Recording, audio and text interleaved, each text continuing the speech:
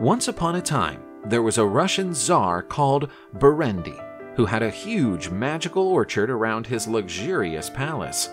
Among the orchard trees was a wonderful apple tree that bore golden apples. Their glow was so intense that it lit up the whole kingdom at night. Delighted by the beauty and power of the orchard, Tsar Burendy decided to protect it as if it were his most precious treasure. But one day, the Tsar discovered that someone was breaking into the orchard to steal the precious golden apples. He was furious and ordered the guards to capture the thief. Although the palace guards patrolled the orchard all night, they were unsuccessful. The Tsar was so angry at the loss of his golden apples that he lost his appetite and began to get sick from hunger. Tsar Burendy's 3 sons volunteered to watch the orchard and catch the apple thief, but without any luck. One night, the Tsar's youngest son saw a light in the orchard, and when he approached, he found the majestic and splendorous Firebird descending from the heavens and landing on the sacred apple tree, where it began to peck at one of the golden apples. The young prince tried to grab the Firebird's tail, but the creature spread its wings and flew away, leaving only a feather in the boy's hand. When the Tsar learned of this episode, he was surprised and angered by the bird's audacity. He asked the guards to capture the creature to preserve the orchard, but no one found the Firebird's nest.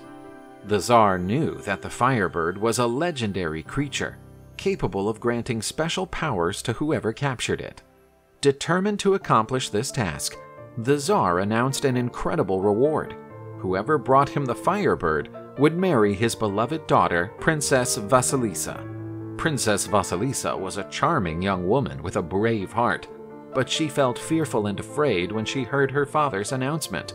She knew that the Firebird was a powerful and magical creature, difficult to capture. Vasilisa still recalled the stories her grandmother told her about the bird, and the lessons about magic and wisdom passed down from generation to generation. Vasilisa suddenly remembered her friend, a little sparrow that visited her by the window, and she had an idea. With tenderness and hope, Vasilisa told the sparrow the problem.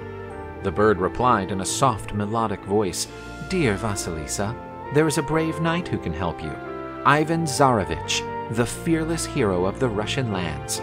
Together, you will be able to catch the Firebird." Following the sparrow's description and encouragement, Vasilisa embarked on an adventure in search of Ivan Tsarevich. She traveled through dark forests where wild wolves dwelt, crossed rivers of fire, and faced magical spirits guarding secret passages. With each obstacle, the princess found courage within herself, for she knew that her determination was the key to success.